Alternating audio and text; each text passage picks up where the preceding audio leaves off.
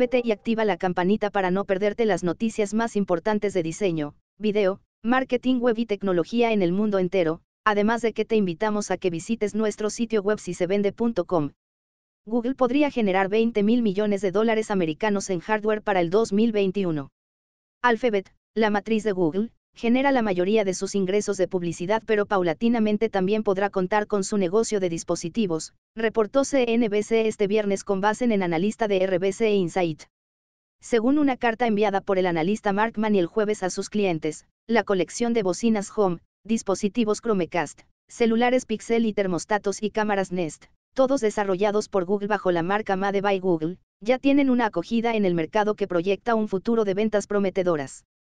RBC Insight calcula que en el balance final del 2018, este dispositivo contribuirá con 8.800 millones de dólares americanos en ingresos para Alphabet.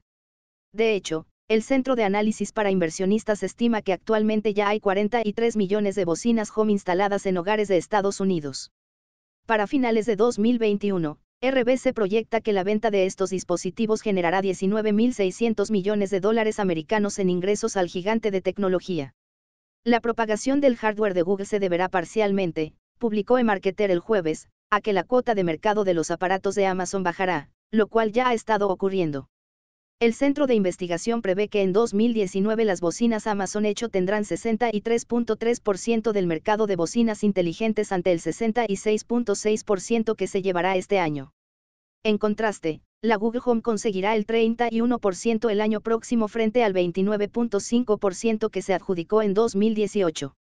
Debido a la competencia de marcas como Google y, más recientemente la HomePod de Apple, las ventas de las Amazon Echo sufrirá en los próximos años. Google tiene la Home Mini y Home Hub para competir con la Echo Dot y Echo Show de Amazon, y tanto Apple HomePod como Facebook Portal experimentarán su primera temporada de fiestas este año, explicó Yami Chang, analista de eMarketer. Alphabet, sin embargo, no solo ganará por la distribución del hardware de Google sino por la difusión de su inteligencia artificial mediante estos dispositivos.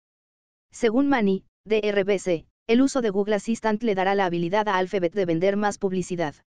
La analista de eMarketer coincide con Manny en que el despliegue del Google Assistant es igual de valioso para Alphabet y que Amazon tendrá que ponerse las pilas para integrar a Alexa en más dispositivos.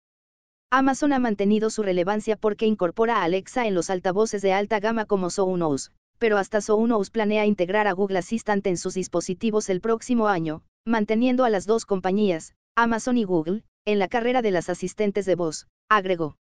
Sisevende.com, el lugar ideal para construir tu sitio web profesional, crear una imagen para tu empresa, desarrollar tu video corporativo o implementar una estrategia de marketing viral. Encuentra el link en la descripción de este video. Recuerda que también brindamos capacitación profesional 1-a-1 ya sea remota o presencial.